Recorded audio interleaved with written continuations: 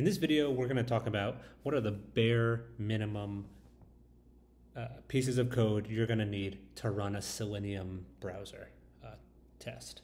So this video is going to be broken down into several parts. Part number one is which modules do you need? Here we have 6 imports.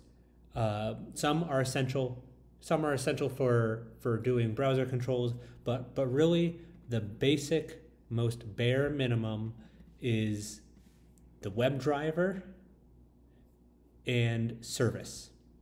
So from selenium.webdriver.chrome service, import service, same thing for the basic WebDriver. These 2 items are going to be your bare minimum. These other 3, by, keys, and options, these are just there to do some additional controls. So the bare minimum to run a blank browser is going to be these 2, WebDriver and service. Now, where is service used? Service is a new paradigm that replaces the path.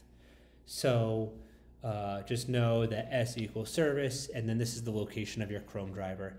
If you want more information on installing your Chrome driver, I have a YouTube video on that, and it is linked below. So check out that video if you want to know exactly how to install your Chrome driver and what are the nuances of it, matching versions, things like that. This part here, unnecessary. This sets your Chrome options if you want it headless or not. You can ignore that. Here, initializing your Chrome driver. So you're going to use webdriver.chrome and pass in our services, which is the location of our Chrome driver. And then this is optional, setting your Chrome options if you want it headless or not. And then part number 3. Or is that 4? I'm not sure. But anyway, this is just initializing the browser. So if we want to go to Google, it's driver.get, and driver is this item we created here, and then the URL. And then this is just for diagnostic. This is the ID or the class name of the search box.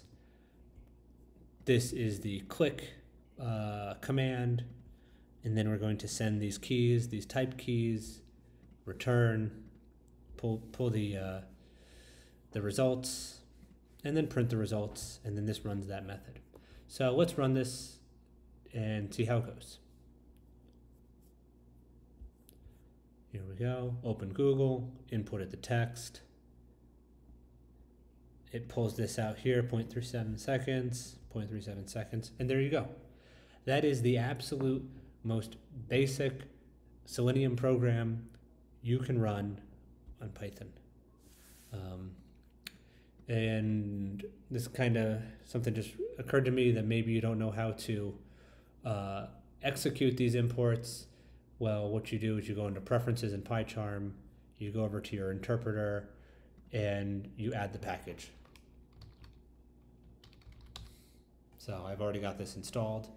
So you just click that, click Install Package, and that'll allow you to use these imports. It's kind of like Brew or NPM or some other package manager that you may be familiar with. PyCharm just handles it all natively in an environment. So there you go, there you have it. Let's go back, let's review. You've got your basic imports, you set the location of your Chrome driver, you initialize the Chrome driver, and then you use that driver to get some reference on the internet.